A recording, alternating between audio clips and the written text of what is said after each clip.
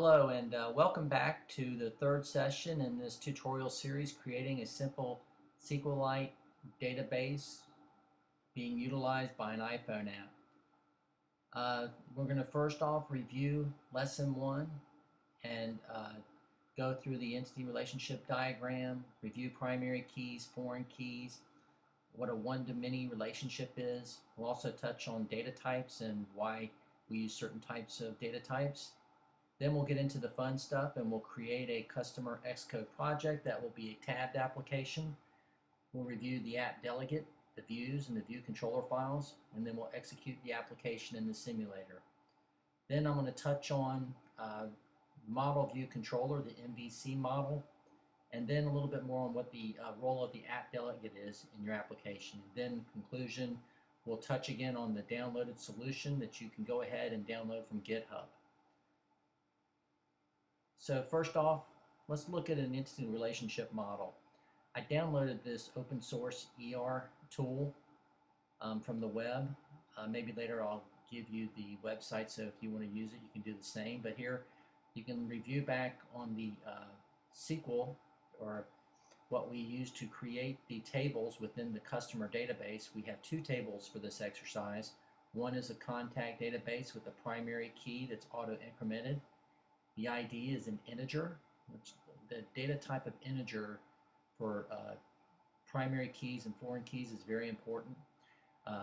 Integers don't take up as much space as text columns, and they're also faster to retrieve data or do searches on.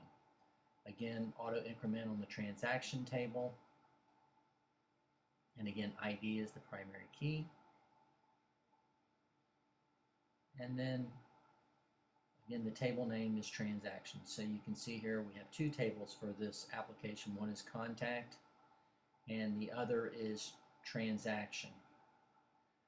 Just a little on, well, here we're looking at the contact ID, which is the foreign key. And my naming convention, I always like to, for foreign keys, the first column, the first part of the column name is the table name that you're referencing, and the second part is the column that you're referencing on the other table. Create table and statement is in SQL world is called DDL.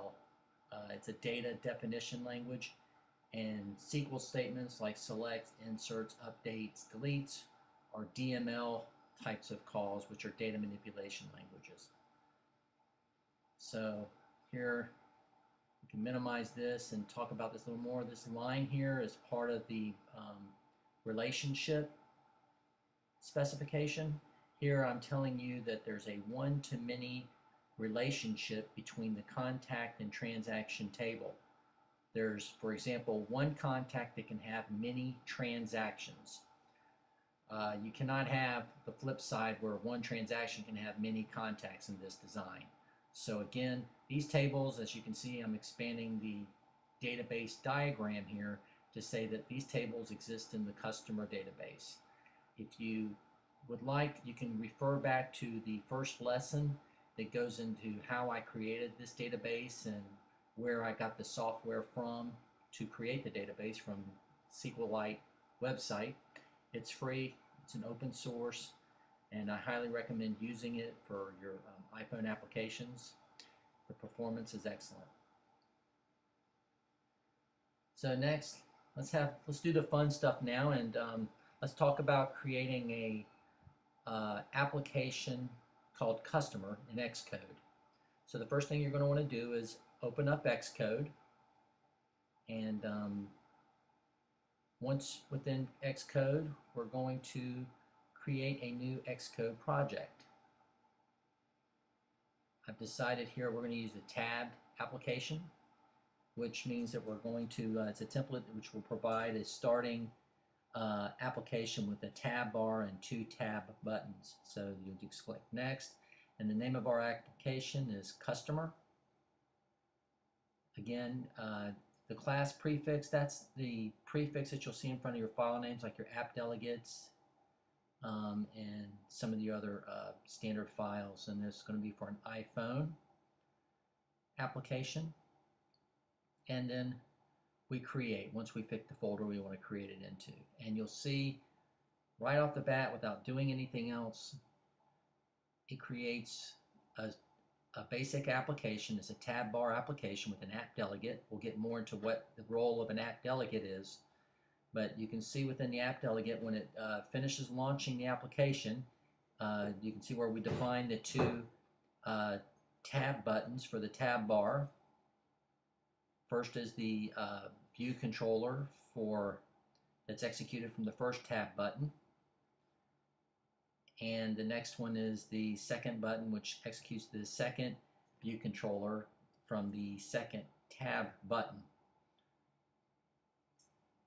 Again, within the view controllers, you can define your name of your view, which would show up on the tab bar, and also what icon you would like to display within the tab button.